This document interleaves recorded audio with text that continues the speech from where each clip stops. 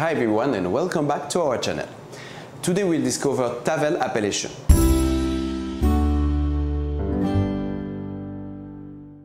So it is located on the southern Rhône Valley wine region and at the west of Châteauneuf-du-Pape and the south of Lirac.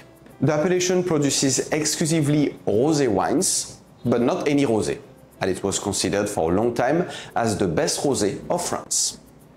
Its superficie is of about 890 hectares and its production is of about 30 hectoliters per hectare per year. So as regards its history, the cultivation of vines in the region dates back to the 5th century before Christ.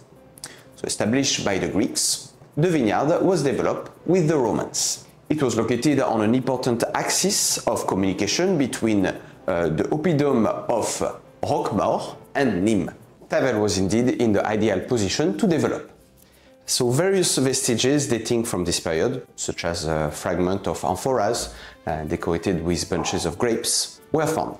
However, the name of Villa Tavelis, which will become Tavel over the years, appeared for the first time in writings from the 13th century. In the middle of the 14th century, Pope Innocent VI, who had a particular predilection for wines from the right bank of the Rhône, brought the wines to the pontifical table, those from the Prieuré of Montézargues. This wine estate, which still exists today, is located in the heart of AOC, Tavel. After the return of the popes to Rome and until the Revolution, the wines of Tavel and the region were exported to Italy. In 1902, the wine producers of Tavel formed the Syndicate of Wine Growers. Then in 1927, at the instigation of Baron Pierre Leroy de Beausommarier, Aimé Roudil, president of the Union and 40 Tavel producers, took legal action before the Civil Court of Guard in order to define the production area. Then Tavel obtained in 1936 the AOC, appellation d'origine contrôlée, and thus become the first rosé of France to have this distinction. Amongst famous winemakers we can cite Prieuré de Montézargues, Domaine Beaumont or Domaine Bellange. The wine-growing terroir of Tavel is made up of 4 distinct zones. First, an alluvial zone generated by the Rhône, which is found on the slopes of the AOC Lirac and Tavel, in the form of old alluvium covering the low and medium terraces. Then a sandy area dating from the middle Pliocene, whose sands are found between Tavel and Roquemaure. An area of marly limestone deposited during the lower Barrémian, which formed the massif of Villeneuve, les Avignons, les Angles and Tavel.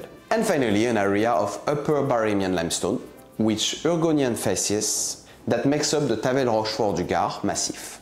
These are essentially crystalline limestone and gravelly limestone. So the climate of Tavel is of a Mediterranean influence. It experiences a reduced rainfall, sunshine of 2,700 hours on average per year, and as well a prevailing wind, the Mistral. So the grape varieties used for making Tavel are Grenache Noir, which is the basis of production. All the main grape varieties are less than or equal to 60% of the total grape varieties used. The secondary grape varieties are Cinsault, Bourboulenc, Clairette, Mourvèdre, Picpoul, Syrah, and have a portion less than equal to 10% of the total grape variety. More rarely, Carignan and Calitor are used. So as regards the tasting note, the pink color of this wine can vary from salmon to deep ruby pink. Their complex nose of red fruits evolves towards mellow notes of stone fruits and almonds, while their ample and round mouth reveal a great aromatic power, supported by spicy touches. As regards the food pairing, Tavel is a rosé with complexity and can remind sometimes of a light red wine.